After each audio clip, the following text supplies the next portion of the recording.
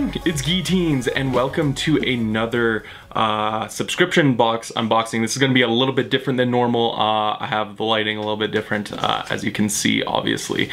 But this month, or I guess it's a bi-monthly box, is Omakase right here. I don't know. It's a little bit different in the fact that it's probably like twice as much as normal boxes, but also there's a specific theme to the box. This is the first month that they're doing it, and that you kind of know half of the things that are going to be in it, so you actually know what you're getting, kinda. But yeah, and they're actually like pretty big physical items as well. The theme, like unlike betoyo doesn't really have a theme. Loot Anime doesn't really have a theme each month. They just kind of send you stuff. Did I say Loot Anime? I meant Anime Bento.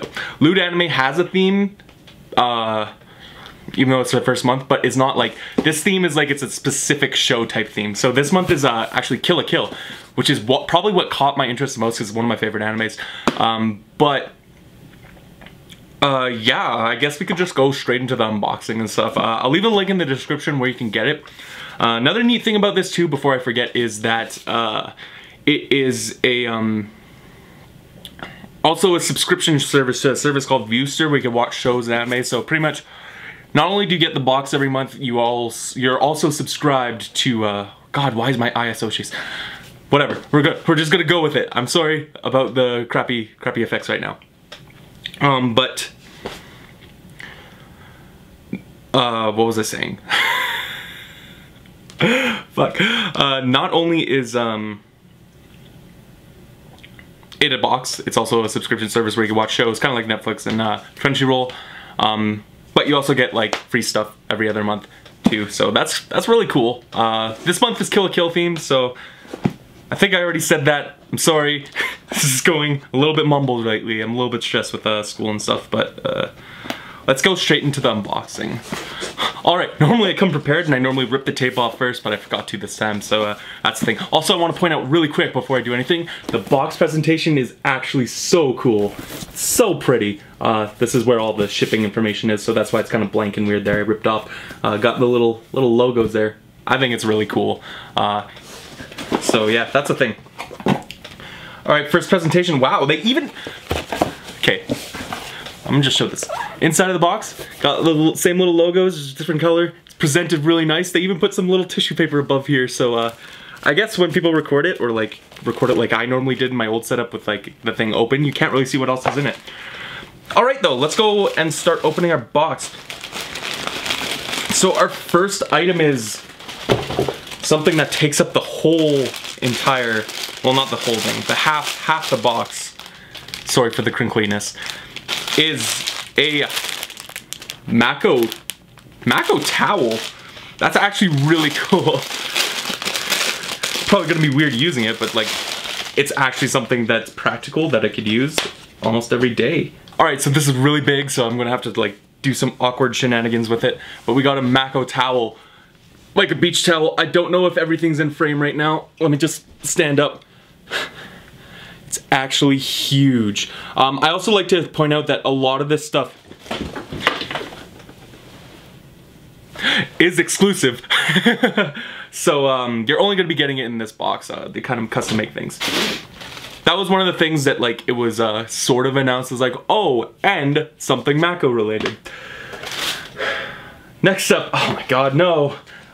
Should have figured that there's gonna be items like this. So we got a little guts pin here. It's actually kind of adorable and stuff. I don't really use pins too much, so I don't know where I'm gonna be putting them. But yeah, next up is a good old, oh god, so bright. Little Hinoji Academy sweatband. So that's a little interesting. Don't know what else to say about that. Super bright, gonna wear it right now. Cause why the hell not? I'm a tool, dork, nerd, everything's out of focus, whatever. Bruh. This kind of has all the info and stuff about what we got in this month's box. Alright, so, I mean, I guess that's alright. It's still worth it. I'll talk about that later. We're gonna be opening everything first. Next up, we got something that they talked about when you were looking at the box in the theme, one of the items. A Senketsu scarf, which I don't think I'm gonna wear. I'm probably gonna put it on like one of my stuffies up there or something, which you can't really see, but you know. Super loud crinkly noises, I'm sorry. So like I said, nothing too big. I'm never gonna wear this because I don't really wear scarves, but we got a little scarf here with Senketsu's eye on it. Nothing too fancy, but it's still kind of cool. Yeah, that's our third item. No, fourth item. And last but not least, but like one of the reasons why I got it is because I think it's really cool that they have this type of stuff, is a